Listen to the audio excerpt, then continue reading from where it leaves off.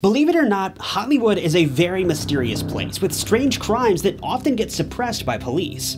The strange death of Gary DeVore is no exception. Gary was a successful screenwriter, working with the likes of Arnold Schwarzenegger. He'd been working on a script but hit writer's block, so he took a trip to work with a collaborator on June 27, 1995. After the trip, Gary never made it home. An amateur detective called in a tip, claiming that Gary could be found in the California aqueduct. And sure enough, Gary's car was found. For Gary to have ended up in the position he was in, he would have needed to drive the wrong way on the highway for several miles. He would have done this with the lights off because the car was found with the switch for the headlights in the off position. Gary also had his seatbelt on, which was not the norm for him, and his wallet was in his back pocket, which also wasn't normal. A documentary investigating the case has been released, but the truth may never be known. Be sure to check out my channel and subscribe to True Crime Stories for full-length videos.